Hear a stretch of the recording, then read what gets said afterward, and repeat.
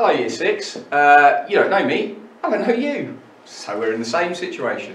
My name is Mr Milner, I'm the head of Year 7 and Transition Manager at Hinchinbrook School. Now obviously we find ourselves in slightly odd times and therefore the chance of me getting around to visit all of you is going to be quite small, alright? I hope to still try and do that, but equally we're just going to err on the side of caution.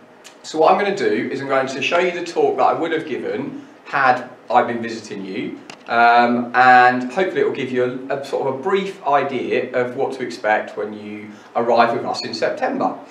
Equally, we're also still hoping to do a taster day of some kind, but you'll understand, I hope, that when that happens and how it looks, at the moment we're very unsure, because obviously we need to pay attention to what the government are telling us. But I wanted to welcome you virtually to Hinchinbrook School. As I say, this is very odd. This is odd for me. I'm standing in my teaching classroom rather than in a primary school classroom where I would see you all and be able to interact.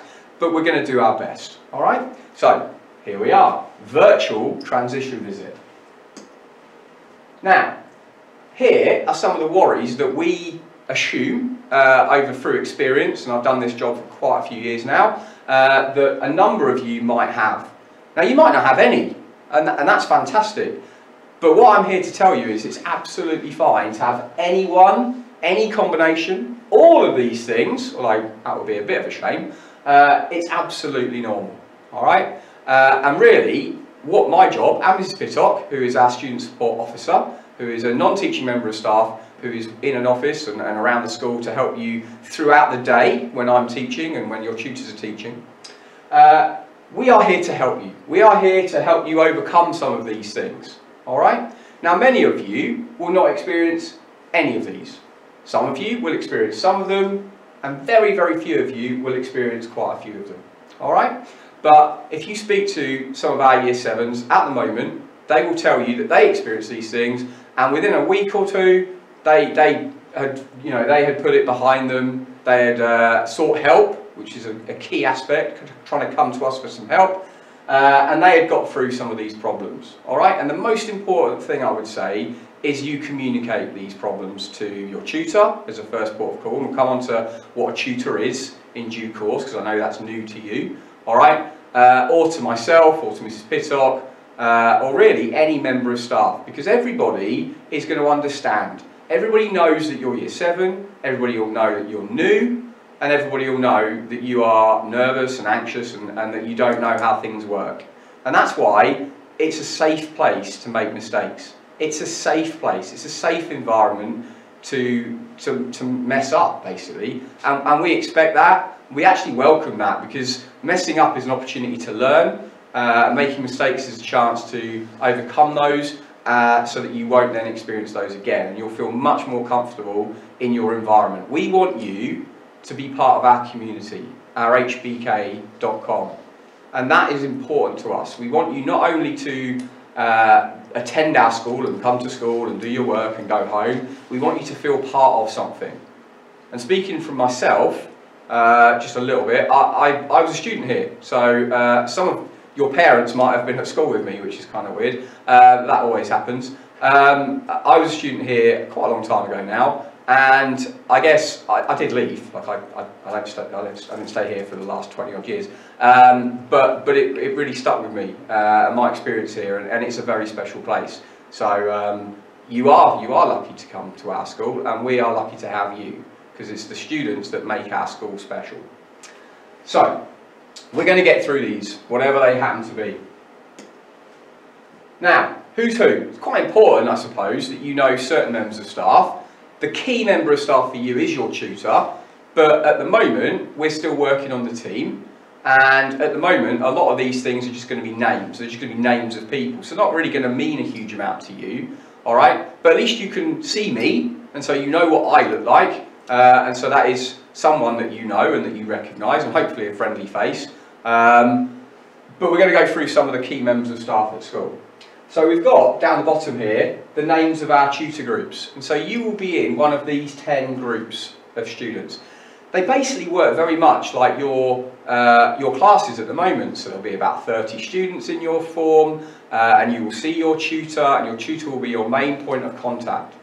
I guess the difference is, as I'm sure you understand, is that because we specialise in different subjects, doing science really inside your tutor room is probably not going to work. And so it's really important that you go to a science room. And so during the day, you will be away from your tutor. You will have various teachers, 5 probably, different teachers, because you have 5 lessons in a day. And then you will return to your tutor in the afternoon, and you'll see them again, and if there's been any problems or any difficulties, or you're celebrating some successes, which is what we want, then you'll be able to chance to have a touch base with your tutor in the afternoon as well. So you'll have that opportunity in the morning to see your tutor and in the afternoon. So your tutor is the most important person. As you can see, we've got 5 houses. We've got those represented by the 5 symbols and the 5 colours there. I'm sure many of you who have siblings or have just taken an interest, gone to our website, will obviously have an awareness of these houses. But we've got Cromwell, we've got Montague, we've got Pepys, we've got Vesey, and we've got Wilton. And these 5 houses, or the people that these 5 houses are named after, were in some way very important to our school, or at least to our area. And I won't give up too much of that information, because I know our wonderful house leaders will want to be talking to you about exactly who their house representative was all about, and what their history with our school, so I won't steal their thunder on that. Now, you've already met me. Hello. Mrs. Pittock is standing behind the camera. She isn't going to make an appearance, but she is wonderful. She basically does kind of the work during the day when I'm teaching. She kind of helps with all sorts of different problems and questions. And yeah, basically she's your go-to person during the day if there's any problems.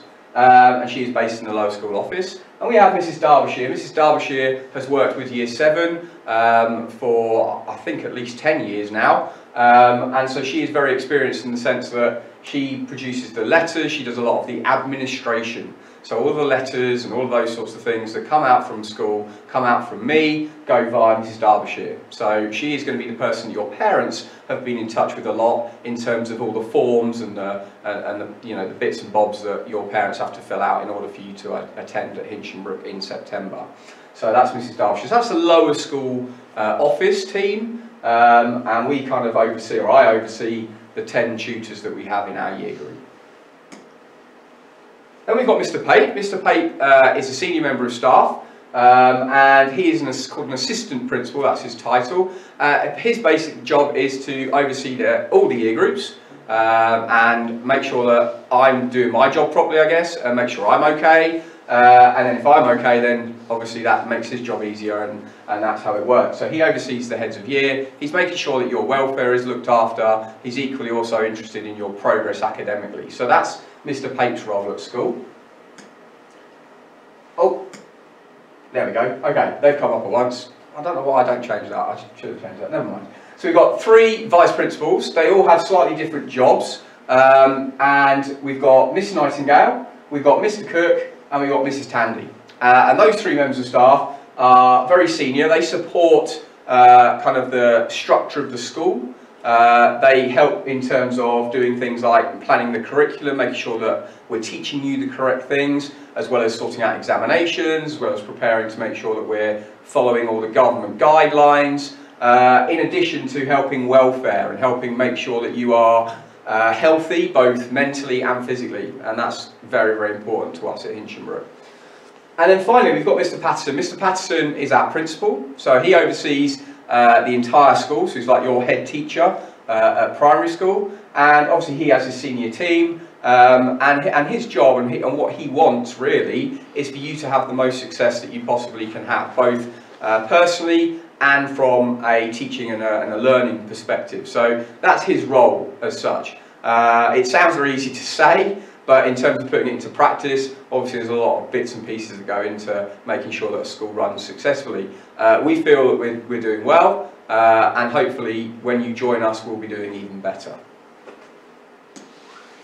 Now, what subjects will I study? So I'm just going to give you an idea of those. Now, at the moment, and I used to teach primary as well, so I understand the primary teacher is juggling all sorts of things. And you know, I have a lot of admiration for primary school teachers because A, I've been one, I know how difficult it is, and B, they have to do everything. So they're teaching you all sorts of subjects, some of which they will really love and they'll be amazing at, some of which they probably find quite tricky. And they probably have to do a lot of reading up, and I know from my experience I had to do a lot of reading up about some subjects that perhaps I hadn't learnt about since I was certainly maybe 10 or 11 years old. So you know, absolutely lots of respect for primary school teachers. At secondary it's slightly different in that you are a teacher, and typically teachers will teach one subject, and that will be their passion, that will be the thing that drives them, that will be the thing that they get up for in the morning. And so our science teachers, they'll pretty much teach science, and that will be that. And obviously science is a massive subject, and so some of them will teach physics, some of them teach chemistry, some will teach biology, and some of them will teach all of those. So that is quite a challenge. Other teachers, like myself, who teaches geography, I also teach personal social development, so your PSHE lessons are mostly taught by me, and so some teachers teach a variety of subjects, but most will stick to their one subject, which in some ways means that that teaching is going to be first class. That teaching is going to be exceptional, because that is why those people are here, because they teach those subjects. And these are some of those subjects. So, as you can see, we've got the core subjects, if you like, although RPE should also be probably blue in that respect, as well as PE. But the main subjects that we normally get asked about are English, maths and science. And I'm sure those are the subjects that are probably prioritised and the subjects that you mainly focus on at primary school. I know that we always used to teach those in the morning. Certainly English and maths used to be an hour of one and then an hour of another. And I guess that's another sort of change in secondary school. You will have more lessons of English, maths and science than any other subjects, but you won't necessarily have them every day. And so that's kind of when we talk about timetables, which I'd like to be able to do virtually today, but I really don't think trying to get to grips with the timetable via a video link is going to work. So that is something that I do very much want to get into your primary schools, or for you to come up so that I can actually talk you through how to use a timetable, because I know that is one of the things that some children find really challenging. It's very different. But these are the subjects. Now, a couple of things just to point out. Obviously RPE. RPE is something that you probably do study. It's religion, but it's also philosophy. So that's kind of how we think and what we think, why we think, things like that. And ethics.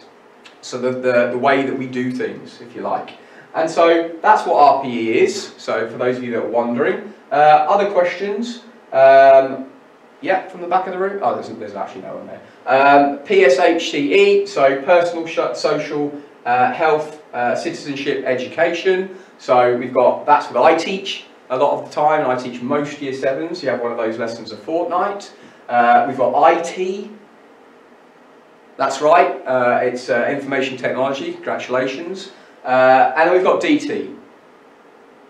That's right, yes, design and technology. Well done. And so that really covers it. Now, another question I quite often get when I visit primary schools is, am I going to do Spanish or am I going to do French? They don't always put that voice on, but that's just me. Am I going to do Spanish or am I going to do Spanish? I don't know, okay? It is random. We try to give you the same language that you study at primary school, but there are stipulations involved in that. In the sense that we only have a certain number of Spanish teachers, a certain number of French teachers, we have a timetable to fit, and there's lots of things like that. So we don't ask people to sort of request a language, because that would make our jobs basically impossible. We cannot promise to give everyone their promised language, so we don't ask for that as a preference. Okay? Right, timetable. Now this is actually very, very exciting news. Yes, it is. Because we are potentially, very likely, to be changing our school day. I know, it's exciting. There are lots of reasons for that, and I won't go into that in this video. This is news that we haven't had confirmed yet.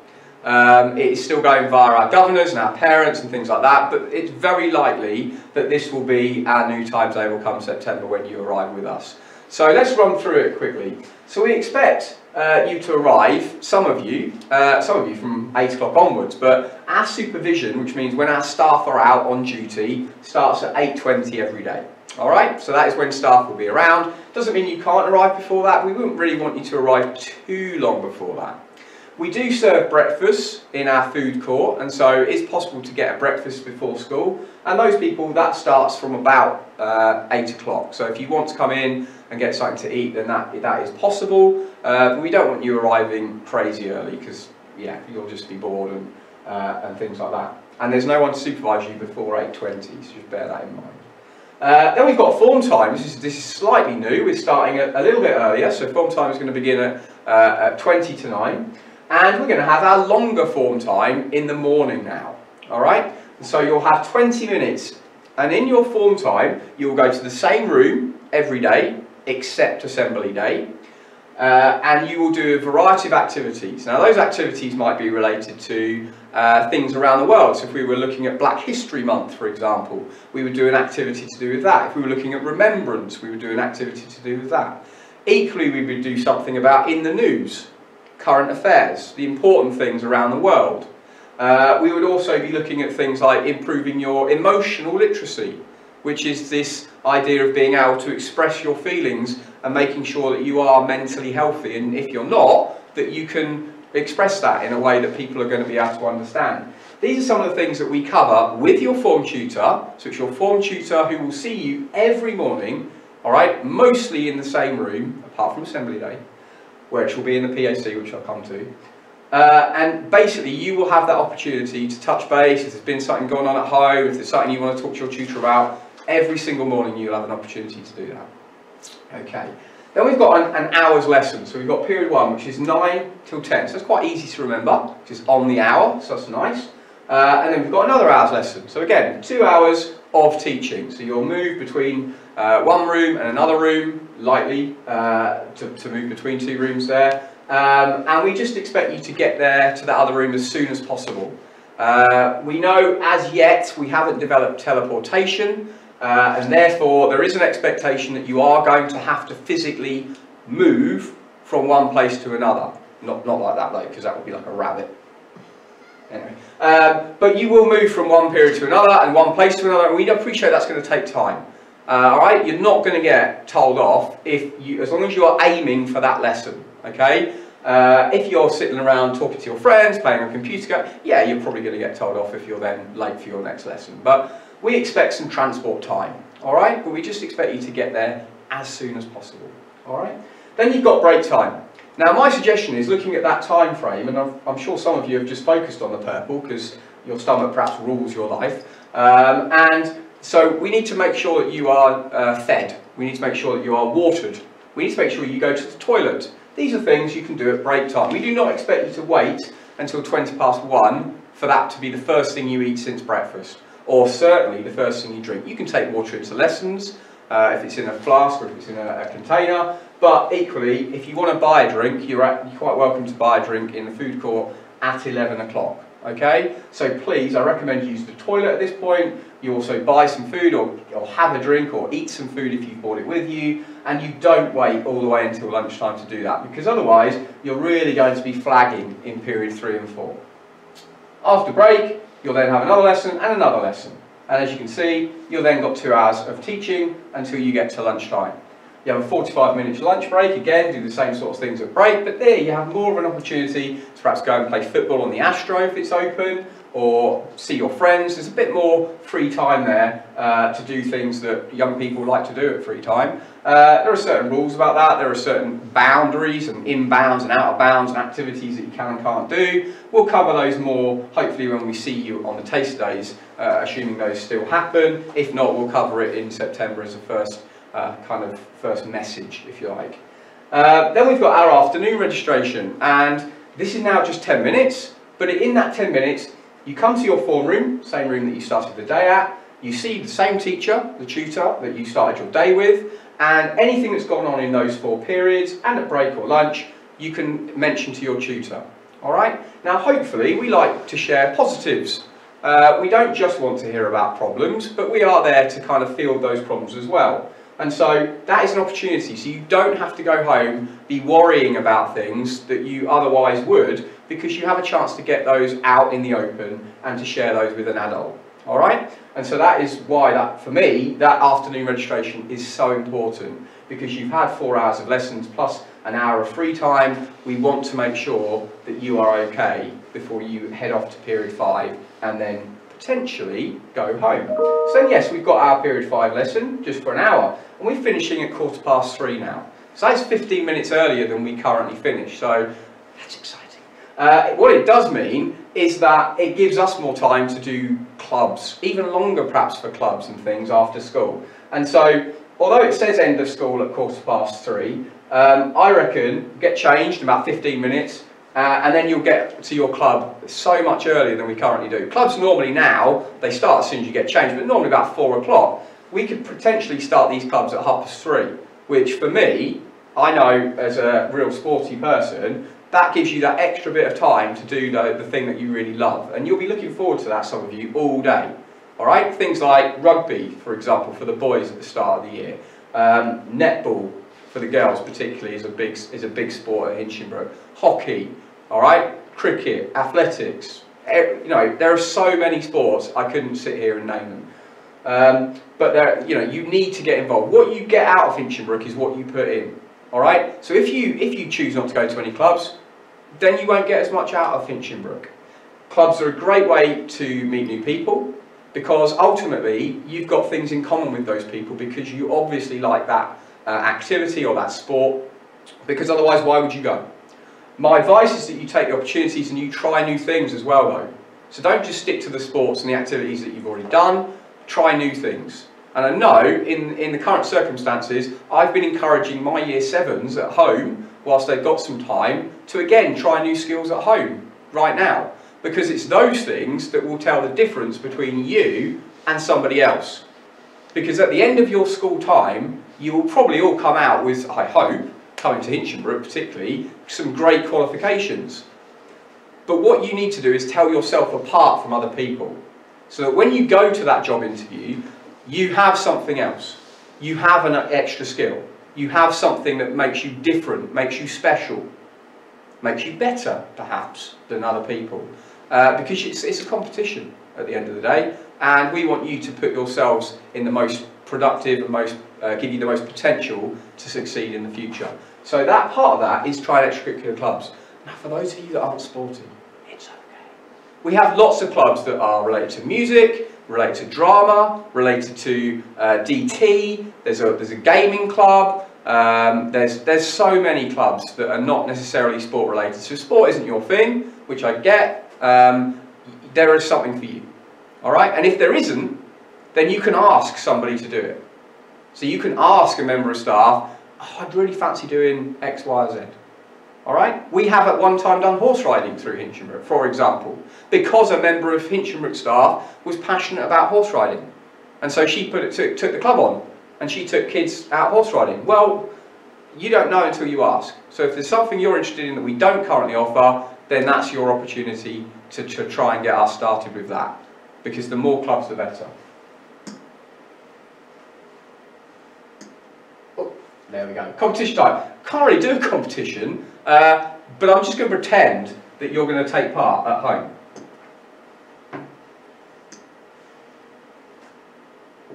So what time does school finish? See, I have to think about this because it's changed. It's not what time it finishes at the moment. That's right, it's 3:15. Well done. Right, that's a bit more challenging because there's a couple of bits to that question. So 5 houses, and what colours are they all? Because I didn't really talk too much about the colours. If we start with the first alphabetically, we'll go with Cromwell, and Cromwell is green.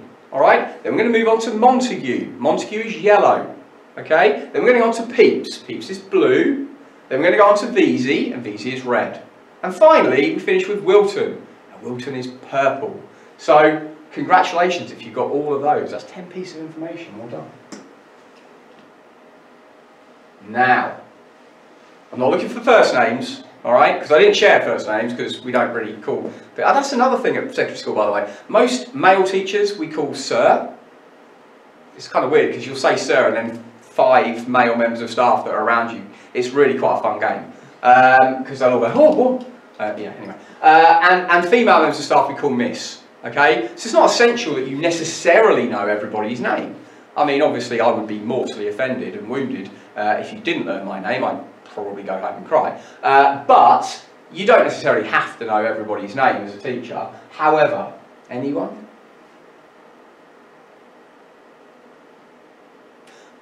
That's right, it's Mr. Cook. Congratulations, those of you that got Mr. Cook. Now, that's quite an easy lesson. I mean, I probably should, quite an easy question. I probably should have had that nearer the top, because that is really easy, isn't it? That's right, it's just an hour. So it's an hour, it's easy to remember, okay? Oh, that's important. That's important. Now, that has changed, but it's only changed by 5 minutes from what it is now. So let's just have a think about it. For me, for you, it's basically what it was 2 or 3 slides ago. Yeah, that's right, it's 20 past 1 now. So it's 20 past 1, all right? So that's when lunch starts. But remember, you don't have to wait till lunch to eat some food, all right? Have a snack, bring a snack in, buy a snack. Break time? 11 o'clock. Okay, so packing a school bag, that's new. Now, hopefully, your parents are helping you out. And if you're not parents, because I'm hoping you're watching this as well, if you're not, let your children start to practice packing a bag. All right? Let them start organising themselves. Maybe make up a set of a timetable like I have here. Say, right, I want you to pack your bag and take it seriously. Take it seriously. They are in charge. We're learning some independence. All right? So, what are they going to pack? What are they going to need for a day? What are you going to need for a day where you've got those subjects? Have a think. So I've given you some thinking time. I reckon there's 8 things that you might need. But what I want you to do is quickly write those things down. Off you go. Go and get a pen. All right? Or if you're really, I don't know, tech savvy, then perhaps type them into your phone. Go on. Off you go. So 8 items that you might need to take into school for a day like that. Bear in mind, you've got to carry those items around. Now, on that subject, you do have the opportunity to rent a locker, and we'll give you more information about that. And lots of students like that because, as you can probably tell, you're going to be doing a lot more exercise and you're going to be carrying a lot more stuff than you do currently. You all done that? Hopefully you've got your list. Let's have a look at my list.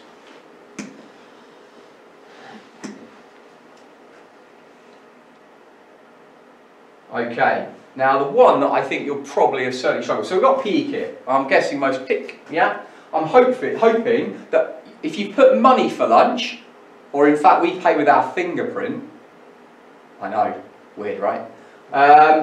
We pay with our fingerprint, but we can call that money. If you put something about lunch or food, good stuff. Okay? If you've put a drink, excellent. You've probably, I hope, put some sort of stationery.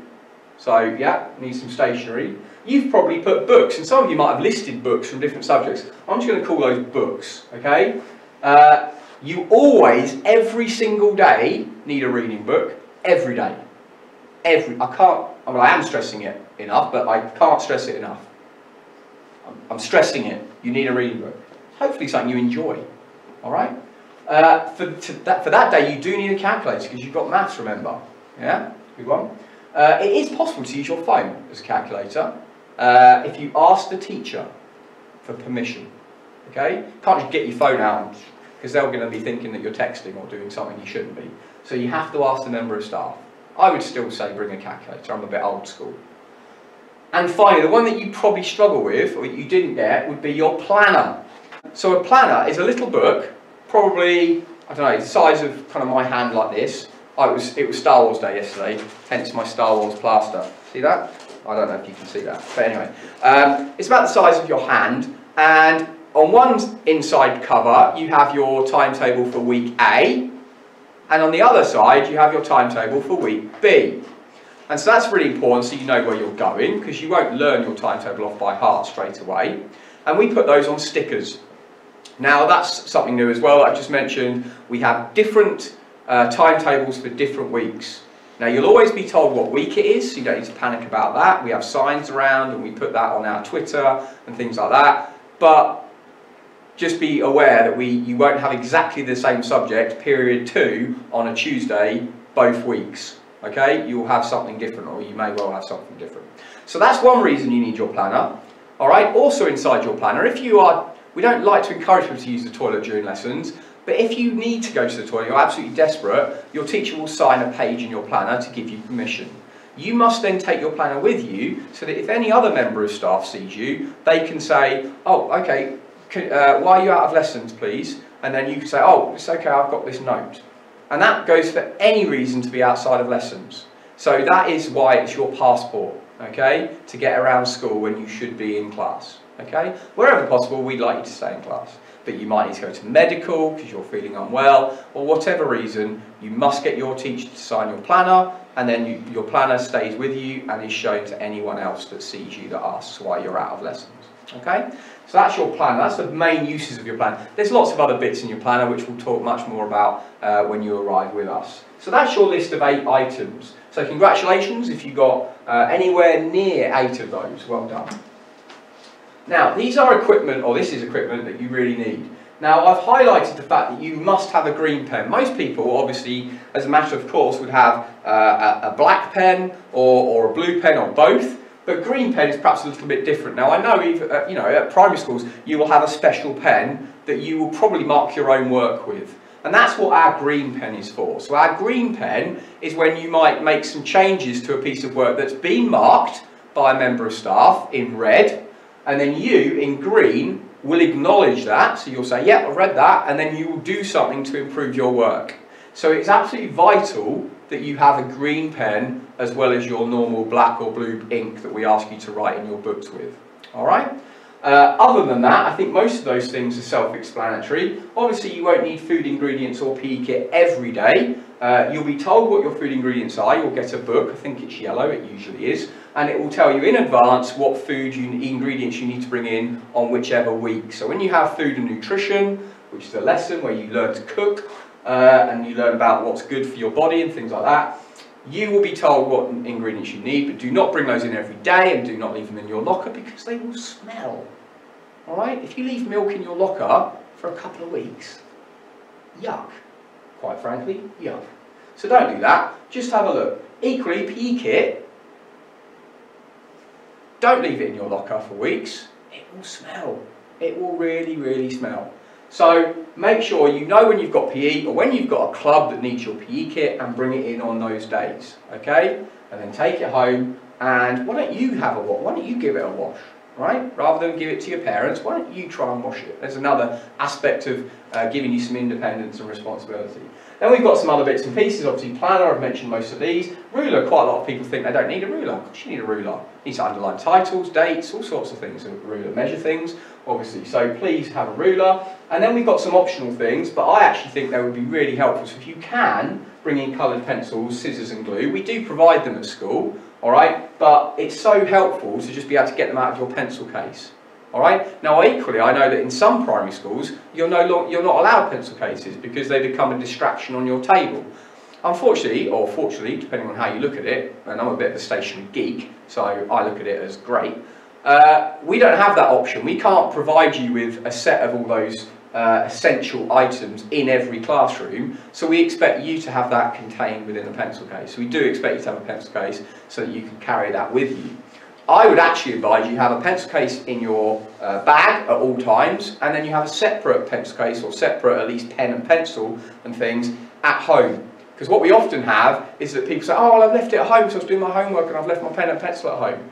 Or whatever it happens, so I've left my pencil case at home. That's a nightmare. So I would suggest, if you can, invest in having a set of stationery in your bag and a set of stationery at home. Alright? It's going to save a lot of upset and a lot of confusion. And your teacher's not going to get fed up of having to give you out a pen or a pencil or a ruler all the time.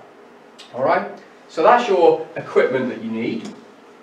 Right, now we do have rules because any society has rules because we're trying to maintain safety. Ultimately, rules are pretty much there for safety. They're also there to make sure that everyone is achieving their best.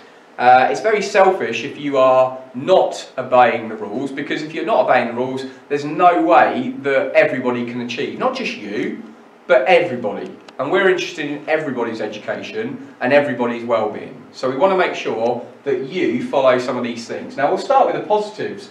So we can see we can spell PACE out here. So we've got personal progress, positive attitude, productive contribution, and persistent effort. And a lot of teachers have got these in their classrooms. So you'll be able to sort of cross-reference this. And if you do that, in the register, instead of a dash, which you normally get, all right, you'll get a number, and you'll get a 5. And a 5 leads to rewards. The more 5s you get, 5s mean prizes. I tried to rhyme that last year when I did this. It still doesn't rhyme. Yeah, I got nothing. So anyway, 5s means prize. So that was a bit better. Mrs. Pittock is shaking her head at me and looking embarrassed for me. Thank you, Mrs. Pittock. So we want you to do this. It isn't asking too much. All right, it's what we expect, it's what we want, and it's what's going to help you to achieve the best that you possibly can. What we don't want is you doing any of these things. Don't ask me why it's in bright pink, I guess because it stands out. So we don't want you stopping other people learning, we don't want a low effort, we don't want poor attitude, and we don't want disruptive behaviour. Now that's pretty common sense. If you do those things in lessons, repeatedly usually, but even if just once, it doesn't matter, the teacher decides, you will be given a 1 on the register. And a 1 is not a good mark to get. I used to live in a house which was number 1, and I had to move because I have that much upset from hearing the number 1. It causes me great pain. Please don't get any 1s. Okay? We have a history in Year 7 of getting the most 5s and the fewest 1s. Let's keep that going. Okay? Let's be the best we can be. That is what I want. That is what everybody at our school wants, is you are the best version of yourself possible. And you can't be doing that if you're doing these things. And you can't help other people be the best they can be if you're doing these things. Do not be selfish. Do not steal their time. Allow everybody to be their best. So that's what that means. Now, a lot of people then think, oh well, it must be a scale of 1 to 5. So 2's kind of a bit better than 1, and 3's a bit better than that, and 4's kind of good, and 5's amazing. Doesn't work like that. It is not a scale from 1 to 5. The other numbers mean slightly different things, and you can see them there. So if you don't complete homework for a lesson, you'll get a 2, and you get a sanction probably for that. If you don't have the right equipment, which we've already mentioned, you'll get a 3. And you may get a sanction for that. Certainly if you repeat that, you'll get a sanction. And if you use your phone without having permission from the member of staff in the room, you will get a 4. And therefore you will also receive a sanction for that. So the codes all mean different things. Okay? It's very important that you understand the 5s and the 1s the most, but there are other codes for things that we expect that you do or don't do. So those are those numbers that I've spoken about, so they are the most important thing. It might be that in a lesson you're just kind of there, kind of average, kind of doing the right thing most of the time, but just sort of coasting a bit. You'll probably get a dash, just to say you were there, alright? So if you don't go above and beyond, okay, or over and above, then you won't get a 5, alright? So you can't just be like a sack of potatoes sitting in your chair and okay, you need to be participating, you need to be making that extra effort to get a 5. Alright, but you won't necessarily get a 1 for not doing your absolute best. We just expect that. You may see these up in a classroom, you may not. Alright, these are visual prompts of whether you can use your phone or tablet in a lesson or not. We use them for internet access. Yes, we can use them for calculators. We can use them for all sorts of reasons. They are very, very valuable. In geography, for example, we do some VR work. So we do some virtual reality where you put your phone in a little box and we send you to a website and you can explore mountains and you can explore polar environments, and you can explore deserts and you can explore rainforests. We can't do that if everyone doesn't have a phone. All right? Now, I know that people misuse phones and that phones and social media have this very, very negative impact. And I'm more conscious than anybody else about that. So trust me, I do not want students in my year groups having WhatsApp necessarily, or Instagram, or Facebook, because there's age restrictions on all of those things. Now, whatever you do at primary school is whatever your primary school lets you do. When you're at my school, at our school at Hinchinbrook, I don't expect that. If nobody has it, there's no peer pressure to get it. So if we all buy into that, and I'm speaking to parents as well as you year sixes, if we all say we're not going to have any of those social media, then there's no pressure to get it. The reason people want it is because parents don't want their children to miss out. And I think that's quite sad. Now, I understand there are benefits to it, particularly at the times we find ourselves in. All right? That can stay at home. If you choose to use those social media and things, then I guess that's at home. But this is my plea to you, all right, that you are not using those at school, and ideally you're not actually using them at all, because you are not old enough, according to their own guidance, to use them responsibly. But in terms of using the internet and things like that at school, we use it a lot.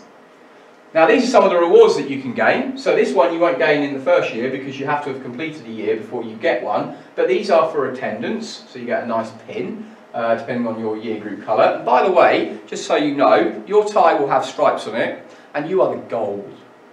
The gold stripes. Wow. So you are the gold stripes. And so you would, if you get over 97% attendance in your year 7 year, you'll get a gold pin. I think that's how it works. If not, I might be completely wrong, and you might still get a white one. I don't know. Now, here we've got the fives. So I talked about fives a little bit earlier. So you will get this badge when you've gained 100 fives. So to gain 100 fives, you have 6 opportunities in a day to get a 5. You have a morning registration, and you have 5 lessons. You can get a 5 in any of those. So that's 6. So what's the most you can get in a week? That's right, 5 multiplied by 6 is 30. Congratulations, those of you who are good at your 5 times table, which I'm sure is all of you. So you could get 30 in a week, which means you could get 100 in just over 3 weeks. I would be so amazed. I would be so impressed. Okay? But that is the aim. That is the aim. As far as I'm aware, that's not happened. So let's try and make it happen in your year group, 2020, 2021. Okay, that is our next year. That is you are in year 7 in 2020, 2021, and we want to make sure that you do your absolute best. So try and get that. If you get to 500 fives, which is phenomenal. Before the lockdown, I think we had someone was 464.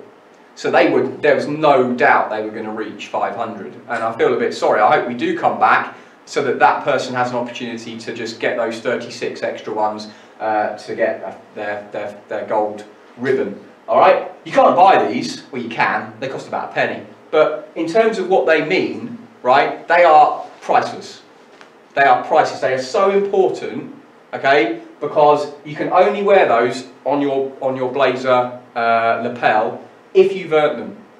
So the people that are walking around with the badge at the start, the first people to get the badges are like, whoa, they've got a badge. It's like amazing. It's a good status symbol. And then the first people to wear gold, I mean, that's just legend status right there. So we need to get you up to 500. And it is possible, as I say, it's definitely possible.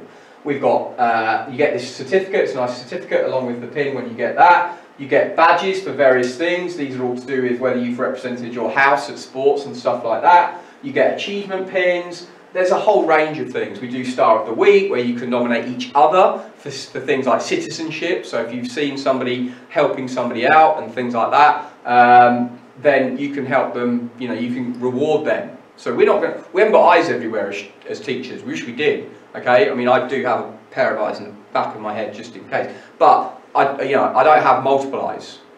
So we need you to be looking around for people that are doing the right thing, okay? And so you can then reward that. And at the back of my office door, I've got an office in lower school. At the back of my door, I've got a little envelope. You just need to scribble on a bit of paper. We'll try and make it neat, decorate it maybe. And brighten my day by putting somebody's name in there and saying why they deserve Star of the Week. Not just for being a great friend. We expect everybody to be a great friend, all right? But something that they've done that is beyond what you would expect. We've got golden antlers. You will become Twitter famous if you, your form, get the most 5s in a week in lower school. So out of the 20 forms in lower school, because years 7 and 8 are lower school forms, there are 20, so 10 in each year group. if you get the most in your form, you get your photograph taken and it gets put on Twitter, and then a copy of the photo gets put onto various boards around the school. We're now running out of boards because we've got that many forms that we've celebrated for achieving these things. Equally, we also have these things called house points. House points are a real currency. So most of you will have watched Harry Potter, I'm sure, and you'll note that in there they have a house point competition. We have the same. And at the end of a term, the people with the most, the house with the most house points rather, will have their flag flown above the house. It's a real proud moment. Everybody around sort of Brampton and Huntingdon really can see it, or certainly as you drive in to Huntingdon, you can see the flag of the house that has been most successful with their house points in that term. So that's great. But in terms of a personal reward for that person, you can see we've got a range of different rewards that go all the way up to a football and memory sticks. In fact, we've had people get over 200. And so we've had to make the pages, there's more pages in your planner, because your planner is also used to collect little stamps or the initials of teachers to say whether you've been awarded a house point. Okay? Now, house points are often given for out-of-lesson activities. So if you were seen, I don't know, picking up litter, if you were helping somebody without having been asked, if you were just being a good citizen around school, a bit like you get for Star of the Week. So the sorts of things that I reward for Star of the Week, you might also get a house point if a teacher sees you doing those things. Alright? So basically, it could be an amazing piece of homework as well. So it's things that you perhaps do where it's not in a lesson where you might get a 5, although you can get house points in a lesson, because you could just help somebody, you could just do something that is absolutely phenomenal, and the teacher wants you to give you more than just a 5, they want to give you house points. But often, house points are given for things that are just done around the school, things that are done to help people, things that are done that are exceptional. Okay, again, representing your house in inter-house competitions would probably earn you house points as well. So that's what house points are gained for, and these are some of the prizes that you can get. Again, priceless in some ways, because you can't just go out and buy a Montague water bottle, okay? You have to earn it. So these are things that, although they may not be super expensive in what they are expensive in what they mean and what they represent. And one of those is a Q jump pass. Now, as I'm sure you can imagine, we are a big school. We have nearly 2,000 students. We have 1,500 of those students who eat at the dining hall or have the opportunity to go and get food at the dining hall. So you can imagine that sometimes queues are quite long. So if you get a Q jump pass, that means you get to go to the front. It's not pushing in, you've earned it. It's a reward. Again, if you attend a club at lunchtimes, you can also get a Q jump pass by asking the club leader. So we don't expect you, if you've joined a club that is at lunchtime, and we do have quite a few, then we don't expect you to have to lose all your club time by standing in a line for lunch. So again, you can ask for one of those. But a Q jump pass is a really valuable prize. This is our school uniform. So I'm sure many of you live near to people who have got our school uniform, and you perhaps even have siblings in your own household who wear our school uniform. Hopefully they wear it with pride. I think it is a very, very smart uniform. We were one of the first in the area to kind of revert back to blazers. When I was here as a student, we had these almost fluorescent green blazers. They were definitely something. We didn't necessarily like them, but we knew that meant we were part of something. We knew that meant we were part of a community. And so we kind of suffered the green together, if you like. I've still got mine. It's in my geography area, which is kind of weird. But again, it's one of those things. If you dress smartly, we'll probably think you're going to work better. Okay? So that's why we expect uniform. And also uniform means all at the same, right? So we don't want people wearing their flashy extra, their clothes they've spent hundreds of pounds on, because not everyone can afford that. And it can lead to bullying, and it can lead to problems. So we often get asked, well, how does uniform affect my learning? Well, I'm wearing a suit. We are currently in a lockdown situation. Why am I wearing a suit? Because I feel professional when I wear my suit. It's me at work. This is me working. Okay? So it's exactly the same for you. Alright? So I expect you to be dressed as smartly as possible.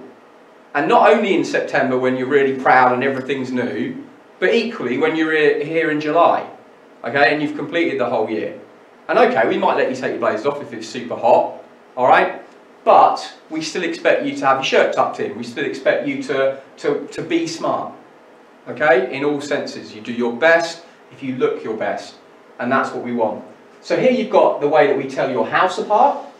So we've got the different shades, different colours. We've already been through that. So Cromwell, Montague, I don't know why we've got Beezy there, but Beezy, Pepys, and then Wilton. All right. And as I've already mentioned, we can tell your tie, we can tell your year group. So you will have gold stripes, and that means when we look at a student, we can tell their year group, and we instantly by looking at their tie, and we can instantly tell what house they're in by looking at their badge. So we've then narrowed our 1,500 students who wear school uniform at Hinchinbrook to 60. Just like that. So that is another bonus for both you and us, because we can identify who you are, and we kind of know that you're year 7. We know that you're new, therefore. We know that we need to help you because you've got your gold stripe. Equally, we know what house you're in, so we've narrowed it down. Alright, so we can narrow it down to a group of 60 as opposed to 1,500. It makes our school much smaller, much more of a unit. Alright, so it gives you that identification, I guess. So that's the other reason for our different colours of ties and our different colours of badges. Alright, but the most important thing about the school uniform is you wear it with pride, and I want you to be proud of being at Hinchinbrook. Alright, I'm super proud to teach here. I'm beyond proud of our school. I think we're an amazing school for all sorts of reasons, and I want you to feel that way. So we've got some rules. So in lower school we make it easy. So we've got no jewellery. You are allowed a watch, okay, but no jewellery, and you are allowed a pair of stud earrings, okay. So although it says no jewellery, it means like bracelets and lots of rings all over your fingers and things like that. You can't have that. You can't have makeup or nail varnish or false or gel nails. Again, it's a blanket thing. Nobody can have it. There's no peer pressure. I mean, yes, you might look at some year 9s or 10s and say, well, they've earned that. They're older than you. That's how it works. That's kind of life, to be honest with you. So you are in year 7 and you do not have those things. Nobody does. So you are all the same. Okay? Hair should look natural. So if you dye it bright purple, that's not natural. That is not a natural colour. If you have stripes in it, that's not natural. If you have there's like a layer here where it's a different colour. I think there's a dip dye. I don't know what it's called. But anyway, you can't have that. That's not natural. That's not something that you just like wake up one day and it's going to look like that. Okay? So we want it to look natural. It shouldn't look dyed and it shouldn't look shaved. All right? If you shave it underneath and we can't see it, well, okay. All right? If boys really want it really quite short, okay, but not shaved, not like, you know, grade 3 or 4 or 2 or 3 or something, like all like, no, we don't want that. All right, we're not into that. No facial piercings, so no piercings on your nose and your lip or wherever else. 1 piercing in each ear, max. Okay, you can have another hole in your ear. It's up to you. It's up to your parents, but you can't put anything in it. The other thing I want to mention about piercings. Please, please, please, please, please, if you are getting your ears pierced, okay, because it's like a treat for going into secondary school, get it done at the start of the summer holidays. Do not get it done a week or 2 before, because you will be told by the person who does it, oh, you can't take them out. You can't take them out. And then your PE teacher will say, take your earrings out, please. And you'll say, oh, no, I can't. Mum says I can't. Dad says I can't. Well, you're going to have to, because we will not allow you to do PE, and you will be punished for it, unfortunately, because I am now giving you a warning.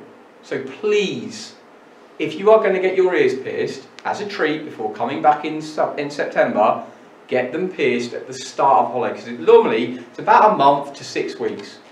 Okay, you have to leave the earrings in. So don't wait. If you're going to do it then. Equally, if you're going to dye your hair because you want to have fun over the summer and you just want to at the start, because by the time you get back in September, if it's still dyed and it's still the wrong colour, you are going to be in trouble. You are going to be asked to sort it out. Okay, so that is me giving you a friendly bit of advice for getting those piercings done and things like that, because I don't want you to get in trouble with the first thing that your PE teacher says to you, take those earrings out, and the first time you have an interaction with that teacher, it's going to become a negative one. I don't want that. Of course I don't. And you don't want that either. Alright? We want you to look smart. If you look smart, then you'll work smart. Crying. hbk.com. So, how does this all kind of relate, and how does this all kind of build into something that we stand for as a school? We came up with this over the last couple of years. And by we, I mean sort of the heads of year and people like myself. And we wanted the idea that Hinchinbrook isn't just a school, it's more than that. It's a community, it's an area, it's something that is beyond just our four walls. It's almost like an atmosphere. It's kind of a weird thing to put your finger on. What we've done though is we've tried. So we've tried to put our finger on what does being an HBK community member mean. We feel it means these three things. So we want people to feel pride. We want them to be proud of attending here. We want them to be proud to be associated. We want the parents of students who come here to go, yeah, my child goes to Hinchinbrook. Brilliant. Because I know there are a number of parents who do feel that way. And I know there are loads and loads of students who come here who feel that way. And then some of those students, they may not even come across as being that proud, but they are sitting at home right now, because we are all generally sitting at home right now, and they are missing school. And they are thinking, I can't wait to be back at school. They are proud of our school, okay? And we want you to be proud of our school. We want you to be proud of being part of the Hinchinbrook community. That's important to us, okay? I know I am, all right? But I need everybody who comes and joins us to be as well, okay? We've then got empathetic. We feel that being empathetic, it's a difficult word. It's a word that I stress a lot in my PSHCE lessons.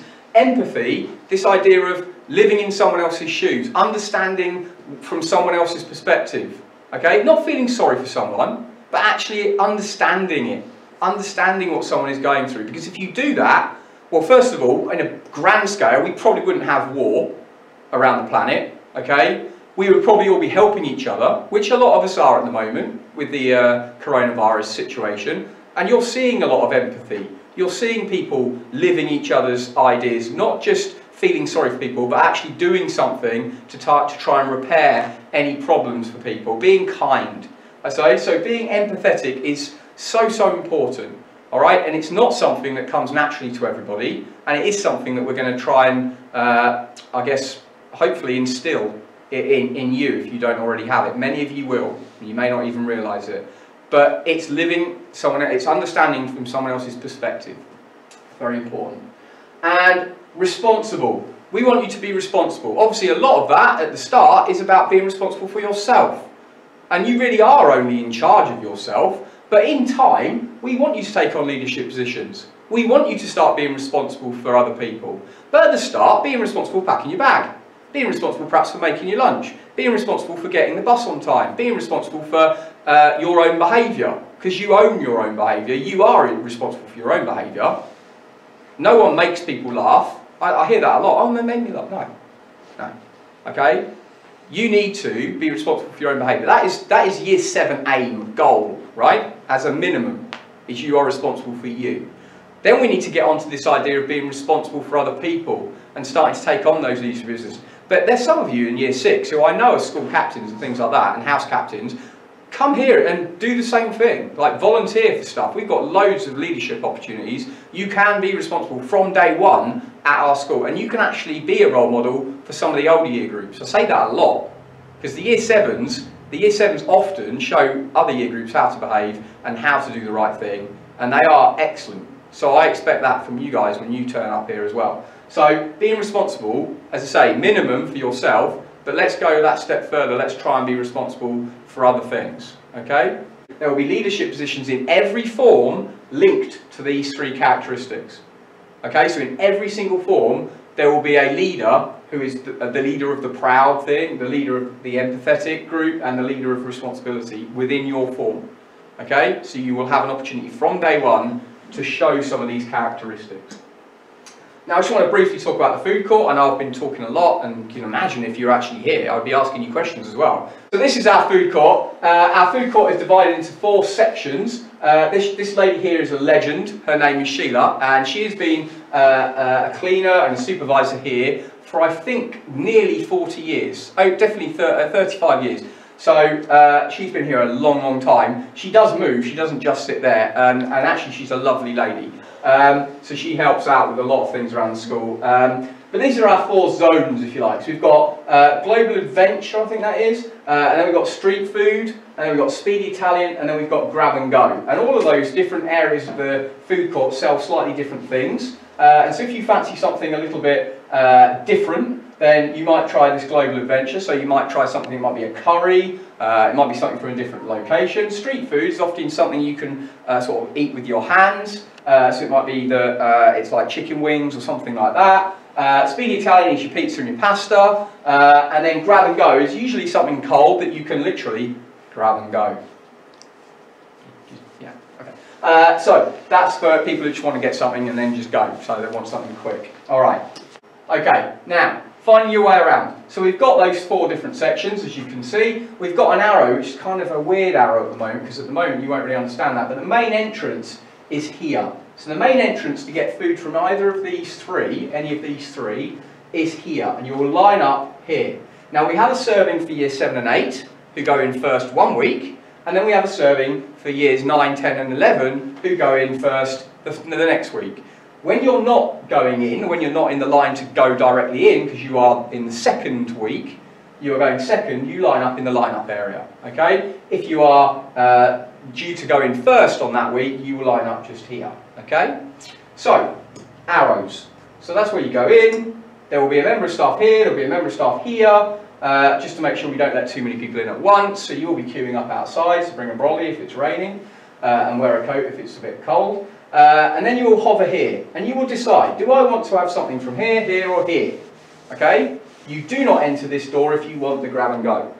Would come to the grab and go. So you enter here, you line up here. And whilst you're lined up here, you decide. Okay, so by the time you get to the front, then someone at the front is going to say, right, who wants street food? And they'll just send you straight there. Or if you want global adventure, they'll send you there. If you want Speedy Italian, they'll send you there. You do not queue along the whole line here to get to Speedy Italian. You will join the queue, you'll be sent directly from here to join here. So it's a little bit quicker, all right? Otherwise you'd be there forever. So as you can see, there's different little entrances to those 3 different areas, and you'll wander along there, and you'll look at the lovely food, and you'll go, that is lovely food. And then you will pick something, and you'll say, I'd like that, please. And you'll make sure you say please, because that's polite. And then they'll give it to you, and you'll say, oh, thank you very much, that's lovely. And then you'll go to the end, just about here, and there'll be a till. And rather than go, oh, where's all my money? Hey, you found your finger, because it's at the end of your hand, and you'll go, beep, and you'll press it onto a little pad, because we'll have taken your fingerprints, not because we think you're criminals or anything like that, but because you can load money onto those fingerprints, and you go, beep, and it'll take the money off the counter automatically, and then you go and eat your food and enjoy your food. You may sit here, you may decide to go outside, any of those things are fine. Alternatively, you might want to get in as quickly as you can, although it's not always quicker, I have to say, not always quicker.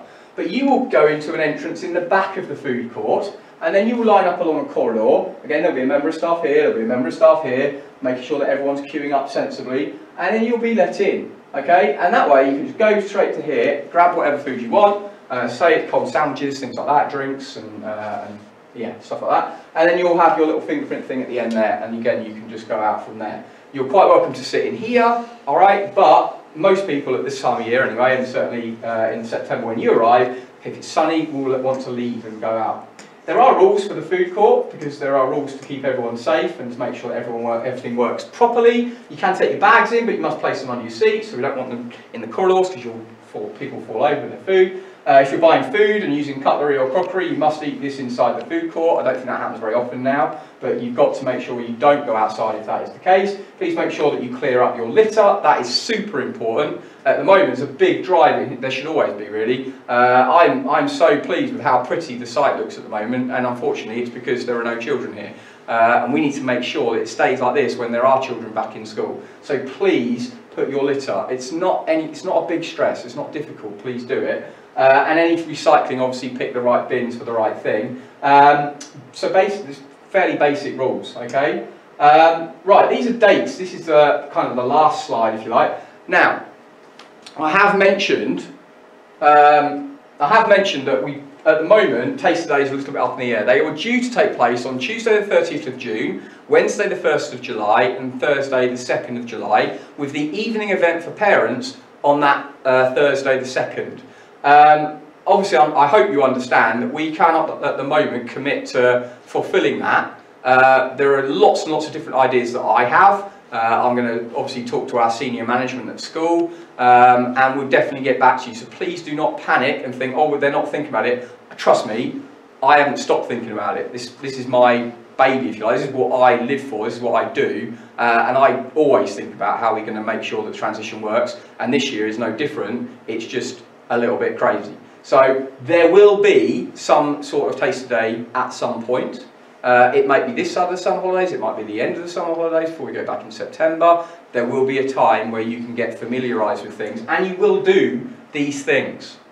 Do not worry about the tests. The tests are used by us to set you some targets along with your SAT scores, but obviously you haven't done SATs, so everything's a little bit weird at the moment. So that almost makes these, I mean, I don't know. We're definitely going to need to do those, is what I'm saying. So whether we do those this side of the summer or at the end of the summer, we're still up in the air about that. So I'm sorry I can't give you firm dates or details about that, but those are some of the things that we hope you'll experience during that time.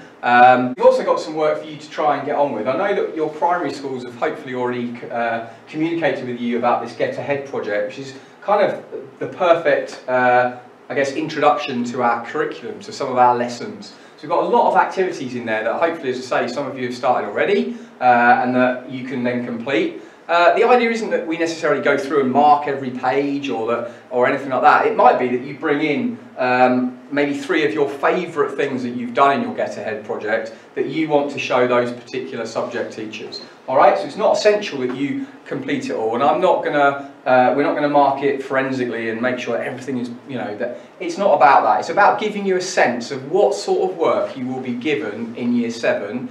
And also a bit of a heads up about some of the topics. So if you choose to, over the summer holidays, you can actually read up on some of those things. So if you know, for example, that in geography you're going to be learning about Japan, maybe you'll do some research about Japan, maybe you'll just do some reading about Japan. So that's really the purpose of the Get Ahead project. All right. The other 2 things, because we're not just interested in you as sort of an empty vessel to fill with information about subjects, we actually care about you as a person. We want to know kind of what makes you tick and who you are. We're also asking you to complete this All About Me capsule. The idea about this is that it's like a shoebox, or that sort of size, that contains basically hobbies that you're interested in. Maybe it's got something about your family, maybe it's got some achievements or awards that you've gained, maybe it's got a piece of art that you're really proud of, but something, or some things rather, that you would say, this is me in a box. So it represents you in a box. It might be photographs, etc. So it might be, and I think I'm not sure how easy this would be to do, but to video yourself doing an activity that you're passionate about or interested in,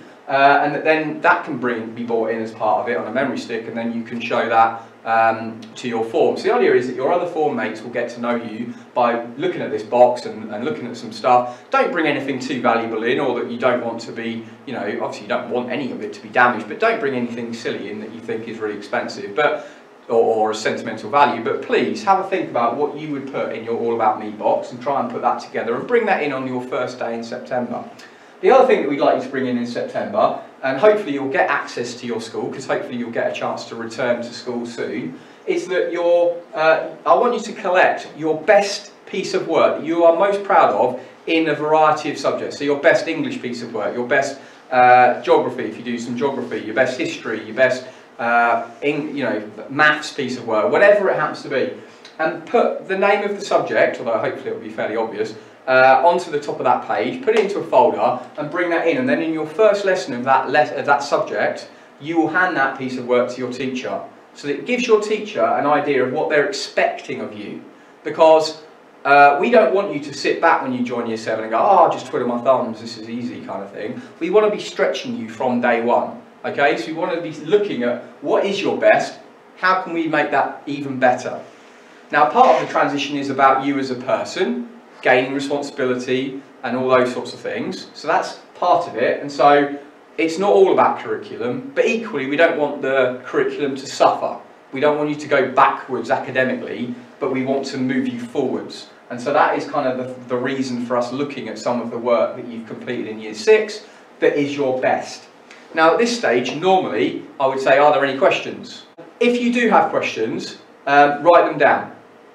At this stage, because we don't know whether I actually will get into a visit, or hopefully there will be some form of taster day, I don't really want you or need you to bombard questions to the lower school email address, although you're quite welcome to do so. Also, go to our website. You might be able to find some information there. We are going to upload this PowerPoint onto our website as well. So as well as having this video to look at as I talk you through it, you can also have the document itself. It won't have me interrupting you, so it actually might be more beneficial. But if there are any questions following those things, then write them down. So I'm not saying, you know, don't ask them or forget them. Write them down. And then when we do meet again, because we will, then I want you to bring those questions in, and so we can then answer them. Either your tutor answer them, I'll answer them, Mr. Pittock will answer them, somebody will have an answer for you. Okay? If they are things that absolutely can't wait, then obviously yes, please email the lower school. It's lowerschool@hinchbk.cams.sch.uk. So that's lower school, all one word, at hinchbk.cams.sch.uk. Other than that, I hope you're staying safe, and I really look forward to meeting you all as soon as we possibly can. Thank you. Bye bye.